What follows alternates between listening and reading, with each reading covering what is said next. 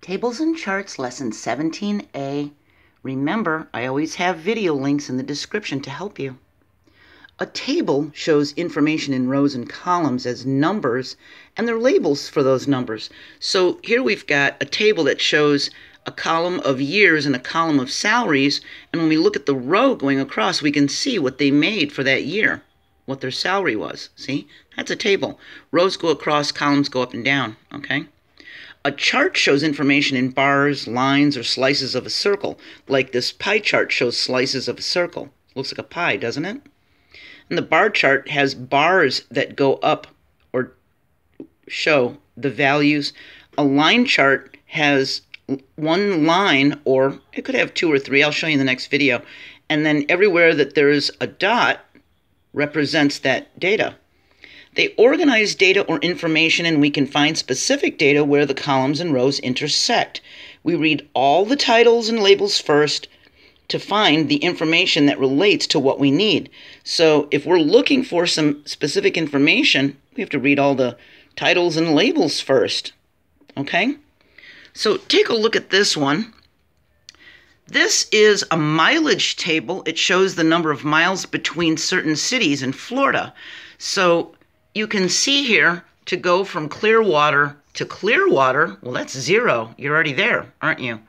But to go from Clearwater, Florida to Daytona Beach, it's 159 miles, see? To go from Daytona Beach to Fort Lauderdale is 230 miles. But to go to Daytona is 0, see, because you're already there. So that's why the zeros are coming down at an angle. It's where that city meets itself. So we have 0 as a placeholder. But we could intersect any city to another city to find the distance in miles from this table. Isn't that great?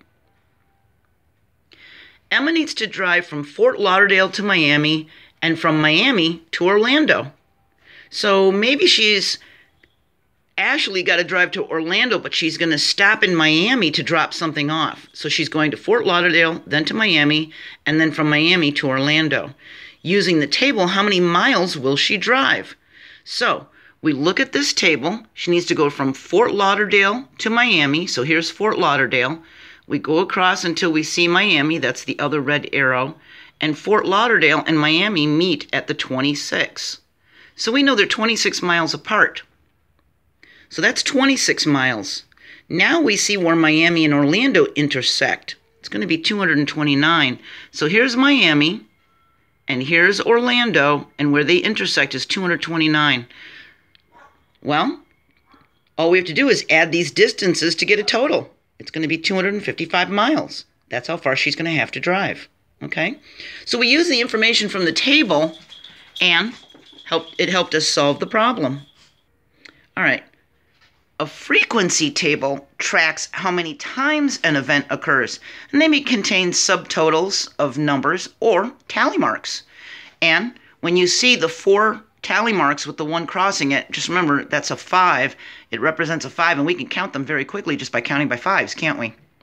So if we took a survey and asked everyone if they like dogs, cats, birds, reptiles, or rodents as their favorite pet, and every time we got an answer, we put a tally mark. When we got to 4, we crossed it for the 5. We can count these very quickly and say 5, 10, 15, 16, 17, 18. So that's 18 for dogs, 5, 10, 11, 12, 12 for cats. See? And we use 1 tally mark to represent each answer. And we can easily see which pet is preferred the most, least, or count the number of the tallies. So how many more prefer dogs to cats? Well, we have 18 dog answers and 12 cat answers. We pull the information from the tally table, and we see that there's 6 more. For the people surveyed, 6 more prefer dogs than cats. Now, you may survey 50 other people, and you may get rodents as the preferred answer. It just depends on who you're asking, right? We can count all of the tally marks to see that 56 people were surveyed in all. So by counting every single tally mark, we know how many people were asked. We know how many were in this survey group. See? Now here's a table. It's all the different models of well, some different models of calculators, and these are Texas Instrument calculators, so you see the TI in front of the model number. And there's all these different models. Here's their dimensions, their prices, and how much they weigh. So from this table, what is the length difference between the TI-30XS and the TI-84 Plus C? Now, you're going to come across problems like this in the GED, and they all look so similar. You could be looking very quickly and think that that's an 8 because you didn't pay that close of attention to it. So you might think that's TI-84 because there's all these 84s. So be very, very careful when you're looking at these tables. You might see some very similar numbers and answers, and you have to make sure you're picking the correct one. It wants to know the length difference between the TI-30XS, that's this one, and the TI-84 Plus C. Now this one's the Plus CE, so you got to be careful. So the length is the first measure. This is length, width, and height. Length, width, and height. So the length is going to be the first number. So this one is 11.8, and the TI-30XS is 10. So it's 1.8 inches difference between the two. See? Tables may be filled with a lot of unnecessary information, so be careful. So out of all of this information, we didn't need the prices, we didn't need the weights, we didn't need these other dimensions, we just needed that 11.8 and that 10, that was all. See? Here's some water tanks. Here's their model numbers and the capacity in gallons that they hold, their dimensions, and how much they cost. How many more cubic inches is the WTA11 model than the WTA1 model? Very close in names, so be very careful which one you pick. It wants to know how many more cubic inches this one, this third one is, than the one above it. So this one's 1,000 gallons and that's 500 gallons, but what's their cubic inch difference? So we need to find each cubic measure separately. And if you remember from before, we do length times width times height.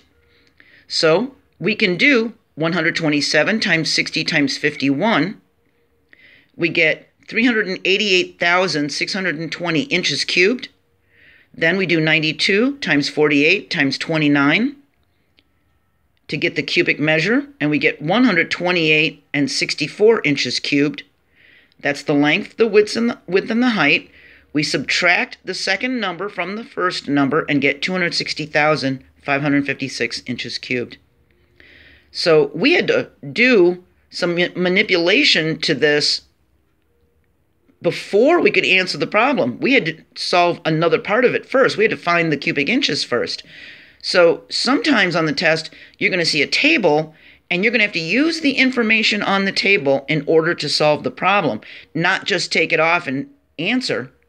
Like, what is the price of the WTX1? Well, 480. That's easy. And then you would write the answer, 480.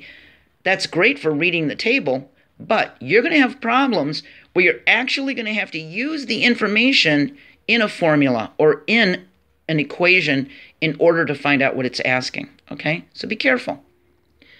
You should now be ready to do the skill focus on page 193, and I hope everything's okay, and I hope you can do it.